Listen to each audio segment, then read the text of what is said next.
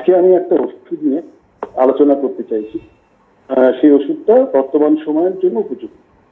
ওষুধটা কি? ওষুধটা হচ্ছে যে আমরা অনেক জানি যে এখন তো শীতকালটা আসছে এবং গরম গরম শেষ হয়েছে। এই সময় এই ওষুধটা খুব কার্যকরী। তা ওষুধটা বলার আগে আমি একটা পেশেন্টের বিবরণ দিই, রোগীর বিবরণ দিই। রিসেন্টলি যে পেশেন্টটাকে আমি দেখেছি, উনি এসছেন, বয়স বছর 24 বছর, মানে 24-25 বছর বয়স, বিবাহিত, একটা দুটো বাচ্চা আছে। একজনের বয়স প্রায় 10-12 বছর, একটা ছোট বাচ্চা 9 মাস কি 10 মাস বয়স। বাচ্চাদের প্রথমে দেখিয়েছেন আগের সপ্তাহে, পরবর্তীকালে উনিও এসছেন দেখাতে। ওনার সমস্যা কি? ওনার সমস্যা হচ্ছে 4টে মাত্র ছোট আঁচিল রয়েছে ওনার বুকের কাছে। মানে ছোট মানে খুবই ছোট, চোখে দেখা যাচ্ছে, কিন্তু সেটা সেরকম একটা বড় তো নাই, মানে ক্ষুদ্র বলতে যা বোঝায় তাই। তা আমার একটু অবাক লাগে। আমি বললাম 4টে মোটে আপনার বুকের কাছে এবং যাওয়া পরে থাকেন, এটা বোঝাও যায় না। এটা নিয়ে আপনার কি সমস্যা? এটা নিয়ে চিকিৎসা করাতে চাইছেন যে না, এটা কেন থাকবে? আমি ওনাকে আবার রিপিট করি যে এটা আছে, তাতে কি আপনার কোনো অসুবিধা হচ্ছে? বলে না, অসুবিধা কিছু হচ্ছে না, আমার কোনো জ্বালা হচ্ছে, কোনো ব্যথা হচ্ছে, কোনো তো সমস্যা নেই। তা আপনার এটা নিয়ে কি চিকিৎসকের কাছে এটা মানে আমাকে দেখাতে চেয়েছেন কেন? জাস্ট এটা বলুন যে আমার আঁচিলটা নিয়ে ভাববো, ওষুধ দেবো, ঠিকই আছে, কিন্তু আপনি বলুন যে এটা নিয়ে একটা সমস্যা কি অসুবিধা? ওনার একটাই কথা, এটা থাকবে কেন? অ্যাজ ইফ এইটা থাকাটা যেন আমার, তখন ওনার কথা শুনে যেটা মনে হচ্ছে যে এটা থাকা যেন একটা অপরাধের মতো, ইনজাস্টিস। মানে এটা থাকবে কেন? এটা নিয়ে বেশ জোরের সাথে উনি এটা বলছেন আমার কাছে, এবং বারে বারে বলছেন একই কথা। তো এই জায়গাটা আমার কাছে আমরা বলি রেয়ার একটা আনকমন মানুষ, আনকমন সিমটম, আনকমন কথাবার্তা, যেটা আমাদের চোখে পড়ে। তো সেই রকম ভাবে ওনার এই কথাগুলো আমার একটু বেশ আলাদা রকম কিরকম মনে হয়।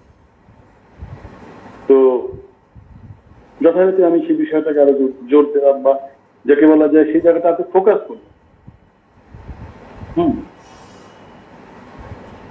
তো উনি বলছেন যে ঠিক আছে, আপনি এটা এত জোর দিচ্ছেন, এটা নিয়ে আপনার তো কোনো অসুবিধা হচ্ছে না।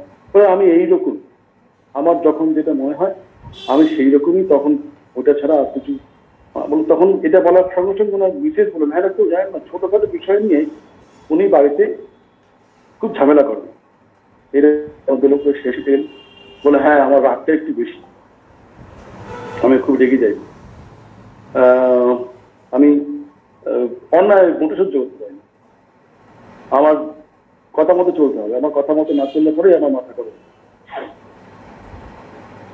আমি তখন ওষুধের মোটামুটি একটা জায়গায় বুঝতে পারছি যে এই ওষুধটা হয়তো হবে। তো যাই হোক, তারপরে আরো কিছুক্ষণ কথাবার্তা চলার পরে আমরা তাকে যে ওষুধটা দিলাম সেটি হচ্ছে ডালক্যামারা 30। তো এখন আপনি প্রশ্ন করতে পারেন যে আপনি একটা কথার মধ্যে ডালক্যামারার একটা ছবি পেলেন, কি করে পেলেন? তো সেইটাই আমরা আজকে আলোচনা করব, যে দু একটা কথার মধ্যে ডালক্যামারার ছবি আমরা কি করে পেলাম, সেটা আজকে একটু বিস্তারিত হবে আপনাদের কাছে বলার। মানে হঠাৎ করে কালকে সুযোগটা আসলো, কারণ ফোন করলেন সৈকতদা, তাই হলো এটা নিয়েই বলে। এবং আজকে সিজনটা ওরকমই, ঠান্ডা গরমের ব্যাপার। শীতকাল আসছে, গরমকাল চলে যাচ্ছে। দিনের বেলায় গরম, রাত্রিবেলায় শীত, এবং এইখানে ডালক্যামারার একটা প্রকৃষ্ট সময়। প্রচুর পেশেন্ট আমরা পাই, অনেক সময় ডালক্যামারা দিয়ে বসি। আজকের আলোচনার মধ্যে দিয়ে আমরা দেখবো যে আমরা অনেক সময় যে ডালক্যামারা দিয়ে ফেলছি, সেটা যেন ঠিক মতো করে পেশেন্টের কাছে যায়, মানে অ্যাকিউরেসি। হ্যাঁ, সেই জায়গাটাকে আমরা একটু আজকে কিছুক্ষণ আলোচনা করার চেষ্টা করি।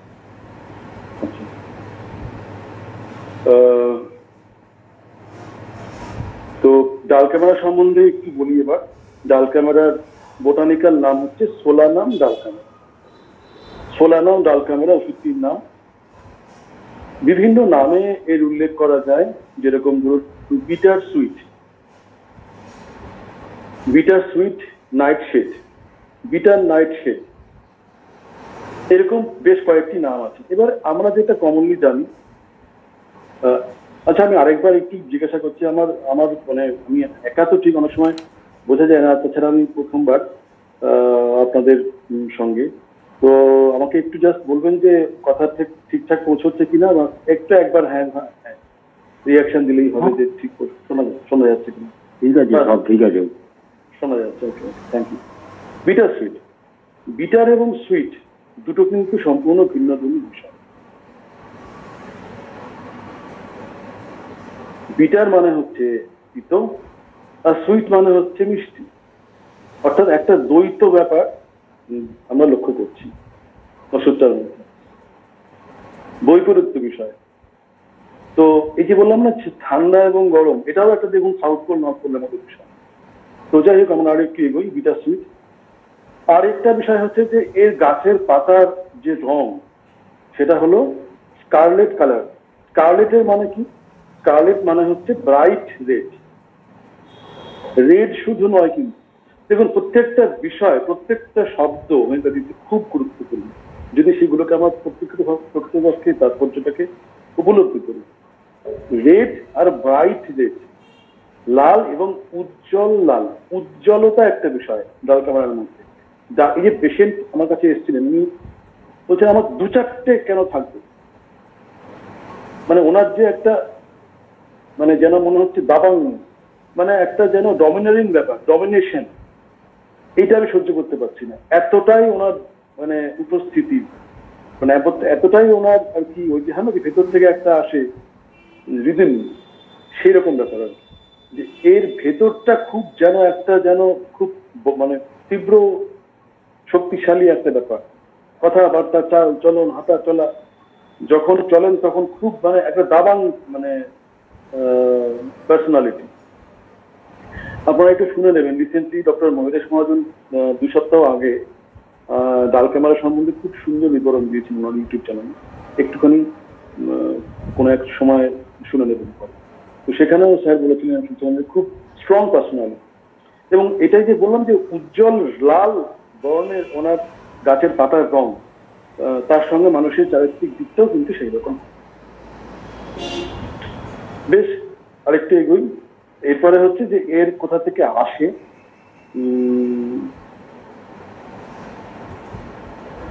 এইখানে যে ক্লাস অর্ডার হচ্ছে সোলানিটি, বললাম ফ্যামিলি হচ্ছে সোলানিটি, প্রুভার হ্যানিম্যান, এবং এটি একটি অ্যান্টিসোরিক মেডিসিন এবং অ্যান্টিসাইকোটিক অ্যাজ ওয়েল অ্যাজ। এইবারে দেখুন পাতাটা, এটা সাধারণত ইউরোপ এবং নর্থ আমেরিকায় এবং এশিয়ার বিভিন্ন আর্দ্র আবহাওয়াপূর্ণ অঞ্চলে পাওয়া যায়। এই আর্দ্রতা খুব ইম্পর্টেন্ট জায়গা এই ওষুধের ক্ষেত্রে। আর্দ্রতা মানে যেখানে ড্যাম্প, যেখানে ভিজা ঠান্ডা, যেখানে অক্সিজেন কম, ড্যাম্প মানে কার্বন আপনার ওই জলীয় বাষ্পর জায়গাটা বেশি, সেরকম একটা স্যাঁতস্যাঁতে জায়গা, সেখানে একটা আর্দ্র আবহাওয়াপূর্ণ জায়গাতে এরা জন্মগ্রহণ করে। যেখানে পরিষ্কার একদম মেঘলা জায়গা, যেখানে পরিষ্কার ঝলঝলে বা ধরুন আলোকোজ্জ্বল জায়গা নয়, সেরকম একটা পরিস্থিতিতে এরা বড় হয়।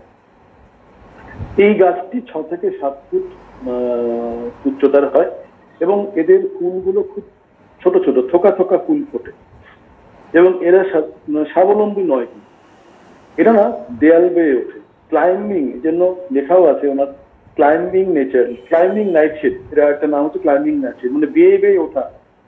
অর্থাৎ এই যে বললাম না দাবাং, যে এত স্ট্রং পার্সোনালিটি, এরা কিন্তু আবার বাইরে গেলে কাপ, অর্থাৎ বাইরে বলতে কোথায়, পরিবারের বাইরে, পরিবারের মধ্যে এদের যত রকম রাগ, যত রকম যেটুকু, যেই ওনার পরিবারের বাইরে যাবে তখন কিন্তু এরা একটু কাবু হয়ে পড়ে, তখন কিন্তু এরা ভীতু হয়ে পড়ে, তখন কিন্তু এরা একটু কাওয়ার্ডিশ হয়ে যায়, কাউকে মানে অবলম্বন করে যেন চলতে হবে সেরকম একটা অবস্থা। নিজে নিজে একা একা সবকিছু করতে পারে, নিজের চৌহদ্দির মধ্যে এদের যত রকম যত কিছু, তো যার জন্য এরা একটা কিছুকে ভর করে উপরে উঠে। এই মোটামুটি ব্যাপার। মাদার টিংচার থেকে তৈরি হয়। ফুল ফোটার আগে গাঢ় ফুলটা আমি বললাম ফুলটা লাল রঙের হয় এবং গাঢ় লাল রঙের। আচ্ছা, আরেকটা হচ্ছে যে এদের যেহেতু এত মানে খিটখিটে বলতে পারেন আপনি, সেই জন্য এরা খুব এদের সাথে খুব মিশতে চায় না চট করে। মানে যারা অনেকদিন ধরে আসে থাকে, অনেকদিন ধরে যারা এর সঙ্গে ঘর করে, তারা তারা এদের থেকে দূরত্ব বজায় রাখে। এত খিটখিটে করে, এত বেশি ঝগড়া করে বলা যায়, খিটখিটেও বলা যায় না, ঝগড়া বলতে পারে না, কোয়ালসাম, কথায় কথায় ঝগড়া করে, ছোট ছোট বিষয় নিয়ে কথা ঝগড়া করে বলে এরা খুব চিত প্রকৃতির হয়। কিন্তু যদি ওই চিত ব্যাপারটাকে কেউ ওভারকাম করতে পারে, যদি কেউ ওই চিত্রটাকে কেউ গিলতে পারে, তাহলে কিন্তু ভেরি সুইট। এটাই হলো বৈশিষ্ট্য, বিটার সুইট। যদি ওইটাকে সে বুঝে নেয়, মানুষটাই এরকম, কিন্তু মানুষটার ভেতরটা কিন্তু আসলে খুব কেয়ারিং। উল্টোটা দেখলে মনে হয় খুব রাগী, দেখলে মনে হবে খুব ঝগড়ুটে, কিন্তু এই ঝগড়ার পেছনে, রাগের পেছনে কারণ কিন্তু তার ভেতরেকার কেয়ারিং নেচার, উষ্ণতা, তার ভেতরে একটা উষ্ণতা সবসময় তার গপ করছে। যেটা ব্রাইটের কথা বলছিলাম, সে প্রচন্ড পরিমাণে কেয়ারফুল তার পরিবারের লোকদের, সেই জায়গাটা খুব মিষ্টি। তো অত কেয়ারফুল, মানে কেয়ারফুলটা আবার বেশি আর কি, মাত্রা ছাড়া। অর্থাৎ স্কুলে বলবো যে কলেজে যাবে মেয়ে বা ধরুন ছেলে, মেয়েই বলি, কলেজে যাবে মেয়ে, তার মেয়ের মা ঠিক করে দেবে যে মেয়ে কোন রঙের সালোয়ার কামিজ বা যাই হোক ড্রেস পরে কলেজে যায়, মানে তোকে এটা পরলে ভালো লাগবে, এটা আমাকে অনেক মাই বলতে পারে। কিন্তু ডালকামারার যদি মা হয়, তাহলে তার মেয়েকে বলবে যে তোকে ওইটা পরেই যেতে হবে, অন্যরা যাওয়া যায়, সেটা নেই অশান্তি। মানে এতটাই তার প্রতি কেয়ারফুল, এতটাই তার প্রতি পজিটিভ। পজিটিভ শব্দটা আমি ব্যবহার করলাম, পজিটিভ শব্দটি ডালকামারার সঙ্গে খুব যায়। পজিটিভ কথাটার মানে হচ্ছে ডমিনারি, demanding someone total attention and love. মানে তার সম্পূর্ণ ভালোবাসা, তার সম্পূর্ণ কি বলবো, সম্পূর্ণ ফোকাস যেন তার সেই পায়, অন্য কেউ তার ভালোবাসায় ভাগ না বসা, এইরকম একটা ব্যাপার। এটাকে হচ্ছে পজিটিভনেস বলে। মানে আমার ছাড়া তুমি কেউ, তোমার অস্তিত্বই নেই, তোমাকে সম্পূর্ণ ভালোবাসার অধিকার আমারই আছে, এটাকে অন্য কেউ ভালোবাসতে পারবে না। সেখানেই অশান্তি। যদি যে মানে ভদ্রমহিলা পেশেন্ট এসেছিলেন, উনি বলছিলেন যে না, ওর মানে একটু থেকে একটু কিছু হলে যেরকম বলবে কথায় কথায় সেরকম চলবে। কারণ ও মনে করে ও যেরকম করে ডিকটেট করবে, ও যেরকম করে ওর ছেলে মেয়েদের মানুষ করবে, সেরকম করে অন্য কেউ কিছু করতে পারবে না, পারেই না করতে। এবং যদি সেটা কেউ উল্টোটা বলতে চায়, তাহলে তার ওর সঙ্গে কোটাকুটি লেগে যাবে, সেই জিনিস কথা কথায় লেগে। তো যদি একটু ইতিহাস ঘাটি, তাহলে আচ্ছা আমাকে একটু বলবেন যে কিরকম সময় আমি পেতে পারি। অলরেডি আমি মনে হয় 8 ঘন্টা বলে ফেলেছি।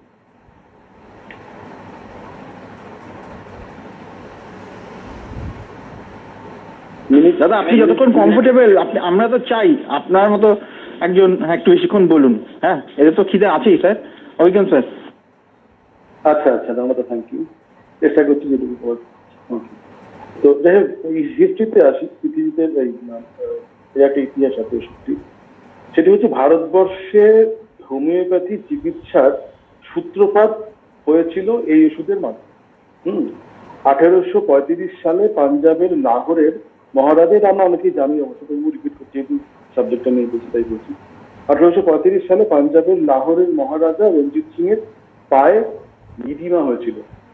ওনার ফ্লুইড মানে শোধ বলে এটাকে বাংলায়, ইডিমা হয়েছিল। ডক্টর বার্জার হ্যানিম্যানের শিষ্য অনুসারী চিকিৎসক ছিলেন উনি প্রথম এই মহারাজের চিকিৎসার দায়িত্বপ্রাপ্ত হন এবং মহারাজাকে ডালক্যামারা দিয়ে সুস্থ করেন। তারপর থেকে হোমিওপ্যাথির প্রচলন হয়। রাজার আরেকটা সমস্যা হয়েছিল, ভোকাল কর্ডে প্যারালাইসিস হয়েছিল, তার সঙ্গে পায়ে ফোলা ছিল, এবং মহারাজাকে উনি এই রকম ভাবে ডালক্যামারা ডিসপেন্স করেন লো পোটেন্সি দিয়ে, এবং সেটা তাকে ইভেন কিওর করে ফেলে, একদম পুরো আরোগ্য করে ফেলে। তারপরে কিন্তু এইটা আমাদের প্রচারে আসে, হোমিওপ্যাথির ব্যাপারটা প্রচারে আসে ভারতবর্ষে, এবং তারপর থেকে ধীরে ধীরে ধীরে ধীরে এই প্রচলনটা শুরু হয়। এর আগে ট্র্যাডিশনাল মেডিসিন হিসাবে ডালক্যামারা ইউজ করা হতো অ্যাজ এ অয়েনমেন্ট, বিভিন্ন রকম ওয়ার্ড, ছোট ছোট ছোট ছোট যে আপনার ওই যে ওয়ার্ড বলি আমরা, আচিম, ছোট সাইজের হবে, সেই ক্ষেত্রে এদের প্রলেপ দেওয়া হতো, এবং আর্থ্রাইটিসের ক্ষেত্রে এটা কিন্তু ইউজ করা হতো, ইনফ্লুয়েঞ্জার ক্ষেত্রে এটাকে ইউজ করা হতো। আচ্ছা, ইনফ্লুয়েঞ্জার কথা বলতে বলি একটা কথা। ইনফ্লুয়েঞ্জা হচ্ছে প্রচুর পরিমাণে ওদের কি হয় যে হেই ফিভার, অর্থাৎ এই সময় যেটা হয় রাইনাইটিস, চোখ থেকে জল পড়ছে, নাক থেকে জল পড়ছে, আপনার মাথা ভারী হয়ে যাচ্ছে। কিন্তু জল পড়ার মধ্যে একটা বৈশিষ্ট্য, রাস্তার জল পড়ে, ডালকামারও জল পড়ে, ইভেন বেশ কিছু ওষুধ আছে যাদের এরকম, অনেক ওষুধের এরকম সিমটম গুলো আছে। ডালকামারার যেটা বৈশিষ্ট্য সেটা হচ্ছে যে প্রচুর হিউজ, এই জলের মাত্রাটা প্রচুর, ফ্লুয়েন্ট ক্লোরাইজার, প্রচুর পরিমাণে ক্যাটারাল ডিসচার্জ এটাকে বলা হয়। ক্যাটারাল ডিসচার্জ, ক্যাটারা হচ্ছে যে is an exudate or inflamed mucous membrane in one of the airways or cavities of the body, এটাকে বলে ক্যাটারা। তো সেটার মাত্রাটা কিন্তু প্রচুর হিউজ। তো ডালক্যামারার যে নেচার, এটার সাথেও আমরা এটাকে রিলেট করতে পারি। কেন? ডালক্যামারা যখন রিয়াকশন করে, যেমন ঠান্ডা লাগলো, ঠান্ডা লাগার পরে গরম থেকে ঠান্ডা লাগলো, তারপর প্রচুর পরিমাণে এই নাক থেকে জল পড়লো, এই যে প্রচুর প্রাচুর্য, ডালক্যামারা মেন্টাল লেভেলেও তাই। ডালক্যামারা যদি কোনো কারণে খেপে যায় তাহলে প্রচুর পরিমাণে কথা বলে, মানে সে বকবক বকবক বকবক বকবক করতেই থাকে। আপনি চিনবেন কি করে ডালক্যামারা পেশেন্ট যখন আপনার কাছে আসবে? আপনি পেশেন্টের দু একটা কথা শুনতে বুঝবেন না, তার আবহাওয়াটাকে বুঝতে পারবেন। কিন্তু সেই আবহাওয়াটা থেকে এই যে ডালক্যামারা সেটা বোঝার জন্য এই সিমটম গুলো খুব ইম্পর্টেন্ট। পেশেন্টের বাড়ির লোক বলবে, একটু যদি একবার ওনার মাথা গরম হয় তাহলেই হয়েছে, যেই কবে কার কথা সেই থেকে উনি শুরু করবেন, থামবেই না, প্রচন্ড পরিমাণে চিৎকার করবেন। This is ডিলেরিয়াস state. মানে যদি আপনি মেটেরিয়ালটিকে ফিরে যান, দেখবেন সেখানে লেখা আছে ডালক্যামারা ডিলেরিয়াম স্টেটে কি করে, পা রীতিমতো মাটিতে ঠোকায়, মানে দাবায় যাকে বলে। যখন সে রেগে যায়, দ্যাট ইজ নট নর্মাল। কোন স্বাভাবিক সুস্থ লোক এইরকম ভাবে কথা বলতে পারে না। ডালক্যামারার যখন রাগ হবে, সেটা ভয়ানক রাগ, এবং সে হাতের কাছে যা পাবে সেটা ছুঁড়ে মারবে, মেরে ফেলবে, পারলে মেরেই ফেলে, আর গলা টিপে ধরবে, থামচে দেবে, ধরে মারবে, মানে জোরে জোরে মারবে। যদি কোনো ডালক্যামারার বাবা হয়, তার বাচ্চাকে, ইভেন যদি কোনো স্ত্রী হয়, তাহলে স্বামীকে ধরে এমন মারবে যে রেগে গেলে যে দেখে মনে হবে ওই সময়টা যেন বিচ্ছিরি প্রকৃতির একজন মহিলা, যার সাথে ঘর করা যায় না, যাকে এক্ষুনি ডিভোর্স দিতে হবে।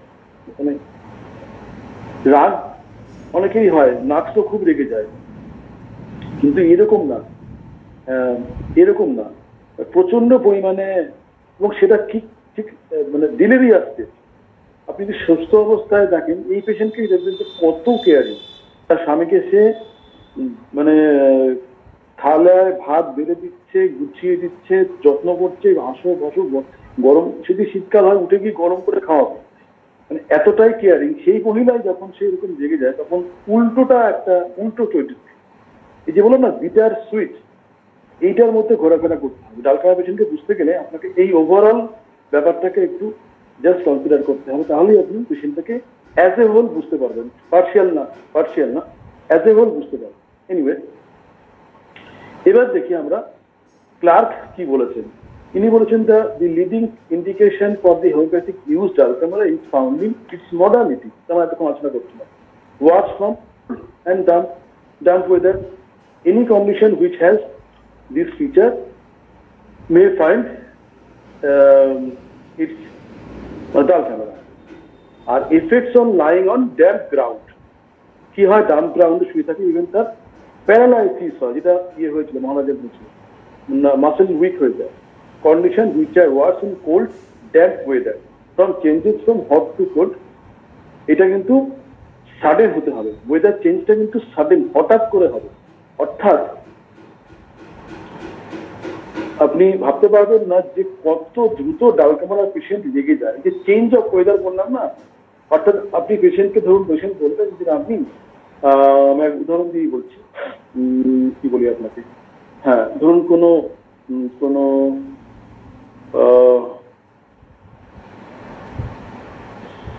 হাজবেন্ড বাড়িতে এসেছে অফিসে থেকে বাড়িতে এসেছে, এবার মিসেস চা করে নিয়ে এসছেন, মানে হঠাৎ বিষয়টাকে বলছি, চা করে নিয়ে এসছেন, তো চা করে দিয়েছেন, চাটা গরম গরম দিয়েছেন, খুবই কেয়ারিং যেটা বলছিলাম। তো উনি কি করছেন, অফিস থেকে এসে উনি ঘরে গেছেন জামা কাপড় ছেড়ে আসতে গিয়ে ওনার একটা ফোন এসেছিল, অফিসের ফোন আসতে পারে, যে কোনো ফোন করতে পারে। ফোনে উনি 1 মিনিটের জায়গায় 2 মিনিট বা 3 মিনিট কথা বলেছেন। কথা বলার পরে ফোনটা শেষ করে উনি আবার যেখানে চা দিয়েছিলেন ওনার মিসেস, উনি এখানে এসে বসে চা দেখলেন চায়ের পাত্রটা আর নেই ওখানে। কি হলো, মিসেসকে বললেন চা কোথায়, চা দিলেন না আমাকে। এই যে বলা শেষ, ব্যাস ওনার হয়ে গেল। মিসেস গল্প আপনি তুমি অফিসেই যাও, অফিসেই থাকো সারাদিন ধরে, অফিস বাড়িতে এসেও আবার অফিসের ফোন, একটিও তোমার সময় নেই আমার জন্য, তুমি আমাকে পছন্দই করো না, আমি তোমার জন্য গরম করে চা নিয়ে আসলাম, তুমি চলে গেলে ফোন করতে। বিষয়টা কিন্তু এরকম ছিল না। মানে এই যে একটুখানি কিছু মানে জাস্ট সাডেন একটু চেঞ্জ হলো, মানে উনি মনে করলেন, মিসেস এতক্ষণ কি মনে করেছেন যে স্বামী আসছেন, ওনার জন্য অপেক্ষা করছেন, বিষয়টা ফিলিংসের জায়গা, ওনার জন্য অপেক্ষা করছেন, উনি আসছেন, ওনাকে বসবেন, দুটো কথা বলবেন, মনের কথা বলবেন, ব্যাস। উনি দেখলেন যে একটু ডিট্যাচড হয়ে গেলেন, কোল্ড, এই যে উষ্ণতার মধ্যে উনি ছিলেন, হ্যাঁ। তারপরে একটা কি হলো, উনি 2 মিনিটের জন্য ফোন আসলো। এই 2 মিনিট ফোন আসাটা বরদাস্ত করতে পারলেন না স্ত্রী। এই 2 মিনিট অপেক্ষা করার মতো ধৈর্য ডালকামারার পেশেন্টের নেই। এটা বিশ্বাস করার মতো মানে কথা আপনাকে বলছি, দেখেছি পেশেন্টের ক্ষেত্রে রিয়াকশন প্যাটার্ন কিরকম হয়। ওই 2 মিনিটের মধ্যে সে প্রচন্ড রেগে গেল, সাডেন চেঞ্জ। ওইটা হলো তার শীতলতা। এই যে উষ্ণতার কথা বলছিলাম, আর তার সঙ্গে হচ্ছে শীতলতা, এই ঠান্ডা গরম, এইটার রিয়াকশনে উনি গেলেন প্রচন্ড ক্ষেপে, এবং ক্ষেপে গিয়ে ওনার প্রফিউজ ক্যাটারা, প্রচুর বকবক, প্রচুর পরিমাণে, সেই এইটা থেকে শুরু হলো। ওনার সেই বিয়ের সময় কি হয়েছিল, তার আগে কি হয়েছিল, সেই থেকে শুরু করলো, এবং এমন পর্যায়ে গেল ওনার সঙ্গে বসে কথাই বলা গেল না, কাছে গেলে তো মানে মেরেই দেবেন এরকম। তার কিছুক্ষণ পরে আবার সেই যে ব্যাপারটা গেল, আবার যখন স্বামী এসে ব্যাপারটা যদি রিয়াকশন করেন, তাহলে কিন্তু বিষয়টা আরো বেড়ে যাবে। ইভেন মানে ওই সময় গালাগালি খিস্তিও দিতে মনে হয়তো বাঁচবে না কিছু মুখে, এতটাই উনি শান্তি হয়ে যান, এতটাই কথাবার্তা খারাপ হয়ে যান। তখন এটা তার ডিলেরিয়াস স্টেজ। তারপরে আবার যখন সেটা উষ্ণতার জায়গায় ফিরিয়ে আনবেন, স্বামী যখন এটাকে বুঝে ওই বিটারনেসটা কাটিয়েও যখন উনি তার নিজ গুণে ক্ষমা করে তার স্ত্রীর দিকে এগিয়ে যাবেন, সোহাগ করবেন, ভালোবাসা করবেন, বাঁচবেন, আদর করবেন, যাই হোক কাছে গিয়ে বসবেন, তখন থেকে উনি শান্ত হচ্ছেন। সেটা আবার ওই যে এতক্ষণ ধরে ঝগড়াটা করলেন, সেটা কিন্তু বলে গেল। চেঞ্জ অফ ওয়েদারটা এতটাই, সেটাও সাডেন আবার উষ্ণতায় চলে আসবে। যে sudden change of nature, sudden change of weather, sudden change of atmosphere, this is dulcamara. ঠিক আছে, এইগুলো আমরা একটুখানি বিস্তারিত বলছি কেন, এই ছবিগুলোই যখন আমরা ক্লিনিকে বসবো, যখন দেখবো, তখন তার নেচারটা বেরিয়ে আসবে। কিন্তু দাদা একটা কথাও বলছি পাশাপাশি, যে নট অনলি ফিজিক্যাল সিমটম, যদি physical symptom not only mental symptom তখনই আমরা ভালো করে বুঝতে পারবো, আমরা তখনই বুঝতে পারবো যখন আমরা ফিজিক্যাল সিমটম গুলোকে পাশাপাশি কে কনসিডার করবো। তাহলে ওটার থেকে হয় না যে ওই কালোর মধ্যে সাদা, ওই সুন্দর ওই সিমটম গুলো খুঁজে দেখবেন, তখন আপনার দারুণ লাগছে, লাল কালিতে পেন দিয়ে দাগিয়ে দেওয়া হবে। এখন সিমটম গুলোর মধ্যে মেন্টাল সিমটম গুলো করবে। হ্যাঁ, শুধু মেন্টাল সিমটম খুঁজে কিন্তু আপনি হারিয়ে যাবেন, কে হারিয়ে ফেলবেন। এবার কিছুটা ফিজিক্যাল সিমটম আমরা শুনে নিই। এসআর পাঠক কি বলেছেন? এসআর পাঠক তার কনসাইজ অফ ম্যাটেরিয়া মেডিকা বলেছেন, কনসাইজ ম্যাটেরিয়া মেডিকা তখন দেখি, this remedy is useful to those persons who are prone to cataract, so the কথা বললাম, rheumatic and herpetic affection on account of exposure to cold and damp weather, ইনিও same কথা বলছেন। এটি সাধারণত mucus membrane কে আক্রান্ত করে, সুপারফিশিয়াল সরি মিউকাস মেমব্রেনকে আক্রান্ত করে এবং প্রচুর পরিমাণে ক্ষরণ, মূলত সর্দি, যেটা এখন বলছিলাম, মূত্রনালী, চোখের থেকে এক্সেসিভ সিক্রেশন হয় এবং সিঙ্গেল পার্টস মানে প্যারালাইটিক এফেক্টস হচ্ছে সিঙ্গেল পার্টসে, ভোকাল কর্ডসে, টাঙে, জিভে paralysis, parts IC cold, one sided spasm with loss of speech, কথাবার্তা ইভেন কথাবার্তা পর্যন্ত বন্ধ হয়েছে। এবার এই কথাবার্তা বন্ধ হয়ে একটা রুগী আমার আপনি দেখছেন কথাবার্তা বলতে জিভ জড়িয়ে যাচ্ছে, ইনআর্টিকুলেট, করতে পারছে না, ঠান্ডা লেগে আছে, প্যারালাইসিস পেশেন্ট। আপনি এখানে আপনি কি ওষুধ দেবেন? কস্টিংগাম দেবেন? ডালক্যামেরা করে চট করে মাথা কিন্তু আসবে না সাধারণত। কোনো প্যারালাইসিস পেশেন্ট থেকে আপনি চট করে ডালক্যামেরা আসবেন না, আপনি অন্যান্য ওষুধে ঘোরাফেরা করবেন। কিন্তু এর যদি হিস্ট্রি নেন, দেখলেন যে প্রচুর পরিমাণ লেগে গেছিল, তারপর স্ট্রোক হলো বা কিছু একটা হলো, বা ঠান্ডায় শুয়েছিলেন, তারপর থেকে তার এরকম অবস্থা হবে, তার নেচারটা এইরকম হবে। নেচারটা কিন্তু কনস্ট্যান্টই থাকবে, তার ফিজিক্যাল সিমটম যাই হোক না। টাইলার কি বলছেন, দি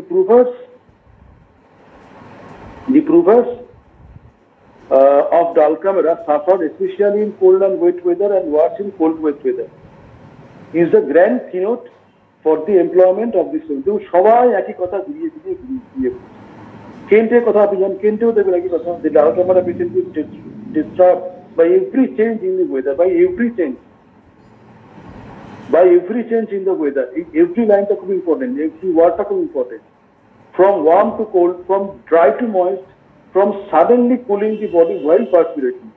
হঠাৎ করে যদি ঘাম বসে গিয়ে ঠান্ডা লাগে, তাহলে পরে আপনি ডালকামারার কথা ভাববেন, কেন্টের কথা। ফিজিক্যালি আমরা এগুলো ইউজ করেছি আর কি। He is অ্যামেলিওরেটেড in dry even weather.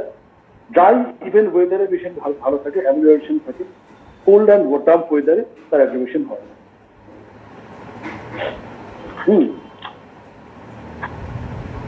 রিউমাটিজমের কথা একটু বলি। রিউমাটিজমের কথা যদি আমরা মেন্টাল মন নিয়ে ক্লাস করছি, তবুও একটুখানি বলে নিই, প্রাসঙ্গিক বলেই বলছি। সেন্সিটিভ টু টাচ, মানে এইখানকার কি হয় যে দেখলে মনে হয় যে বেলোনার পেশেন্ট লাল হয়ে আছে, ইনফ্লেমড হয়ে আছে, সোলেন হয়ে আছে, হিপারসালফাইড মতো টাচ করা যাচ্ছে না, ভেরি সেন্সিটিভ।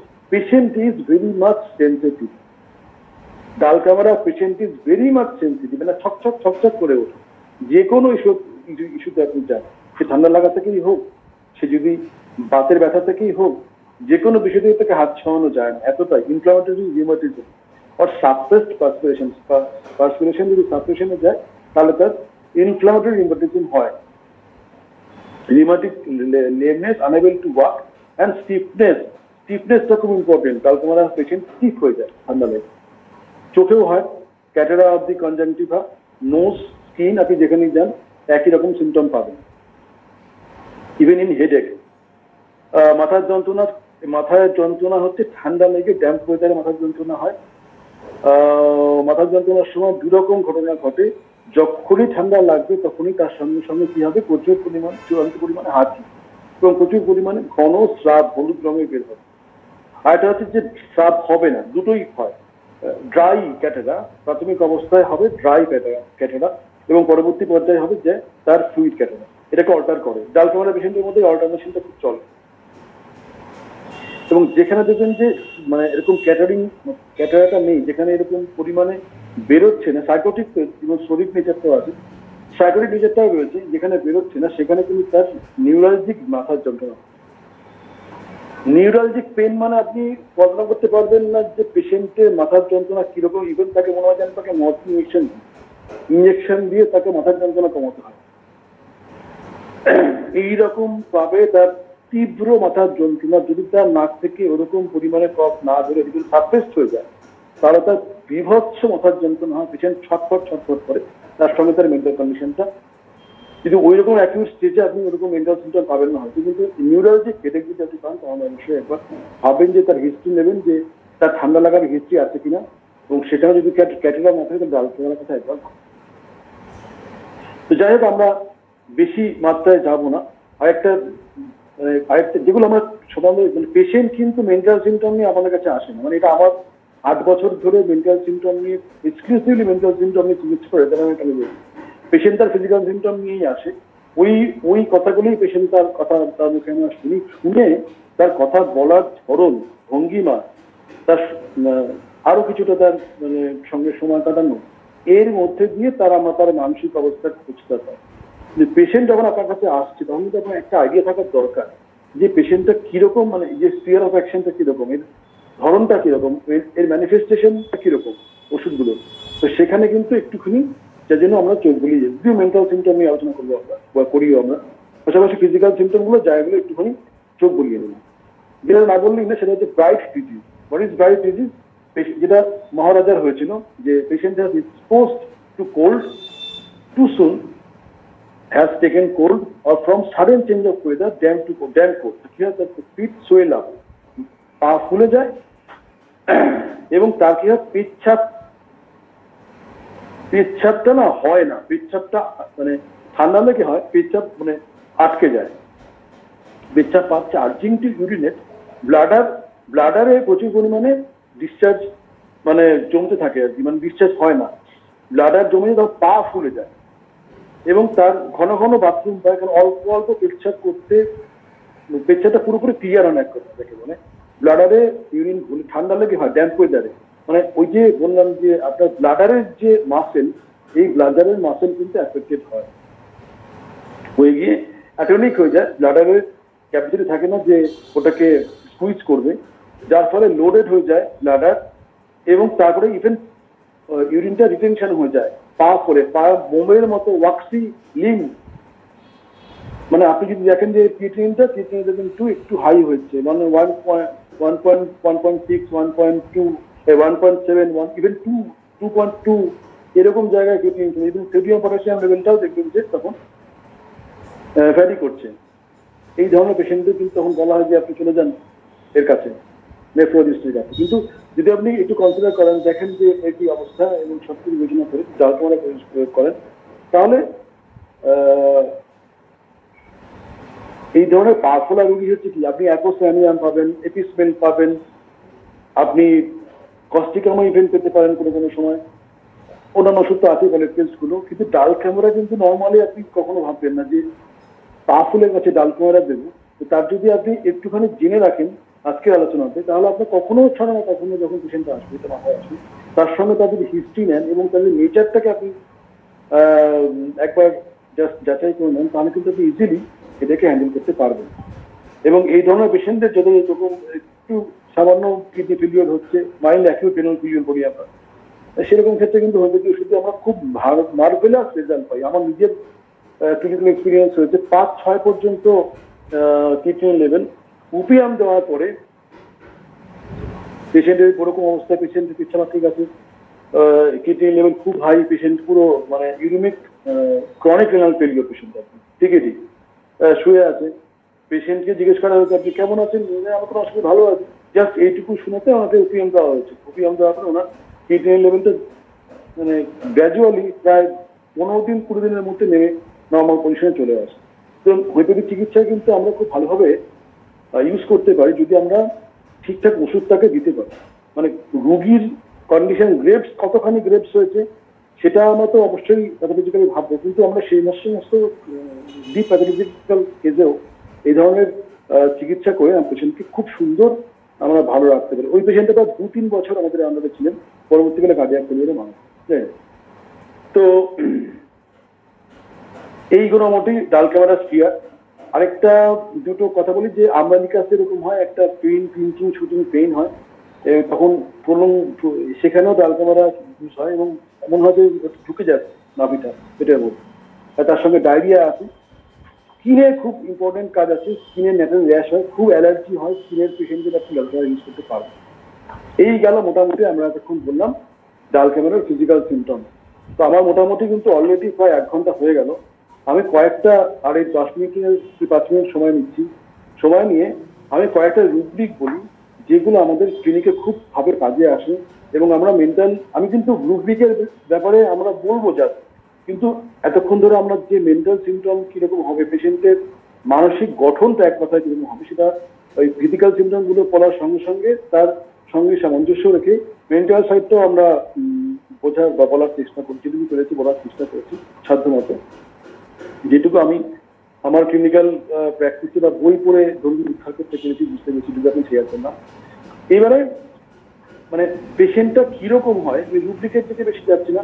রুব্রিক আমাদের অনেক সময় চিনতে ভুল হয়, বুঝতে ভুল হয়। হ্যাঁ, মানে পেশেন্টের কথাগুলোকে আমরা রুব্রিকে যখন কনভার্ট করি তখন হয়তো যেটা এক্স্যাক্টলি করার কথা সেটা না করে একটু কাছাকাছি অন্য একটা রুব্রিকে আমরা চলে গেলাম, এবং সেই রুব্রিকের মধ্যে যে ওষুধগুলো আসে তখন দেখা গেল সেই ওষুধটা চেঞ্জ হয়ে গিয়ে অন্য ওষুধ চলে যায়, এবং সেরকম ক্ষেত্রে আমাদের প্রায়শই ভুল হয়ে যায়। সেজন্য আমি ওভারঅল ব্যাপারটাকে বেশি প্রাধান্য দেবো, কিন্তু অবশ্যই মেন্টাল সিমটমকে আমাদের বুঝতেই হবে। এই জন্য দিতে হবে, কারণ হচ্ছে হোমিওপ্যাথি স্ট্যান্ডস ফর মাইনিউটনেস, সূক্ষ্মতা, সাবটেল, মানে গভীর সূক্ষ্ম, খুবই সূক্ষ্ম বিষয়। এই যে আমার পেশেন্টটা প্রথম যখন এসে দু একটা কথা বলা, খুব সূক্ষ্ম জায়গা থেকে কিন্তু ওনাকে ডালকামারা দিলাম 2-5 মিনিটের মধ্যে, কিন্তু খুব বেশি এত বিস্তারিত শুনুন।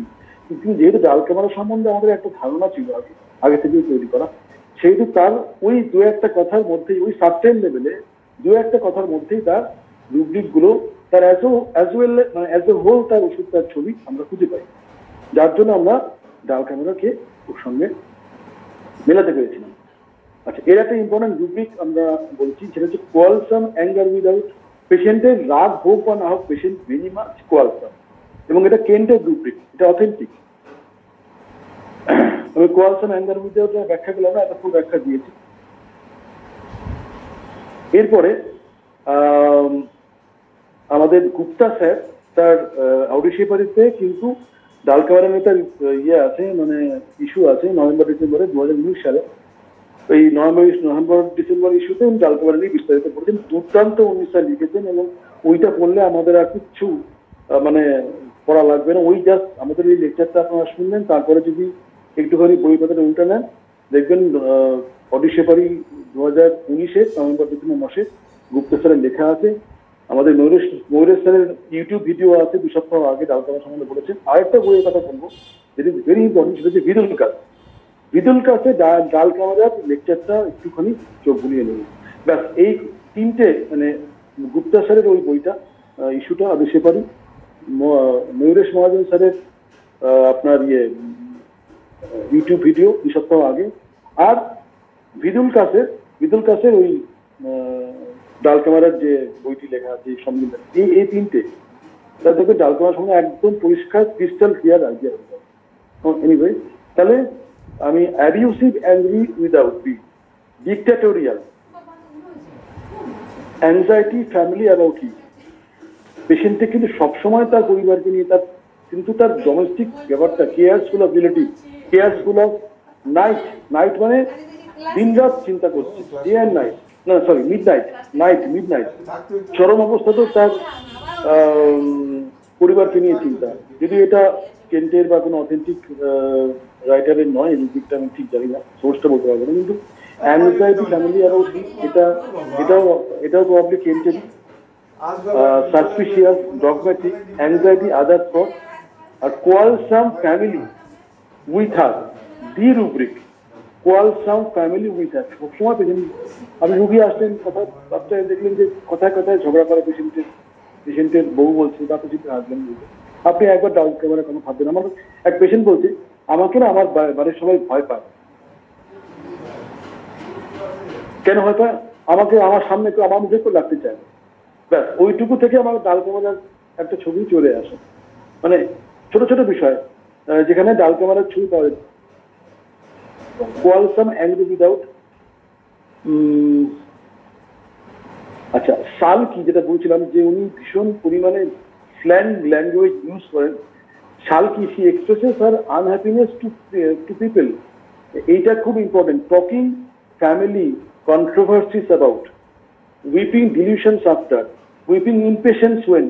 একটু থেকে একটু হলেই উনি অধৈর্য হয়ে গেলেন, এবং অধৈর্য হয়ে গেলেন ভোগারাস rubric. Whipping, capriciousness, rejecting the things for which she has been longing when offered his. এটাও খুব ইম্পর্টেন্ট সিমটম এর ক্ষেত্রে, ডালকামারার ক্ষেত্রে। কিন্তু বেশি আমি রুব্রিকের মানে দিয়ে চাই না যে মাথায় রুব্রিকের মানে করতে, এগুলো আপনারা বইতে সমস্ত চিৎকারের বইতে পেয়ে যাবেন। আমি জাস্ট এর সঙ্গে সামঞ্জস্য রাখার জন্য কয়েকটা রুব্রিকের অবতারণা করলাম। এই মোটামুটি ডালকামারা সম্বন্ধে বলা, বা যেটুকু সামর্থ্য অনুযায়ী বলা বোঝার বোঝা, নিজে যেটা বুঝেছি সেটা শেয়ার করার চেষ্টা করলাম। ঠিক আছে রানাদা, তাহলে নেক্সট বা যিনি আছেন রজতদা, তাহলে আমি এইটুকুই বলি আজকে, পরবর্তীকালে সুযোগ থাকলে আবার বলবো। আজকে তাহলে এখানে বলেই বক্তব্য শেষ করছি।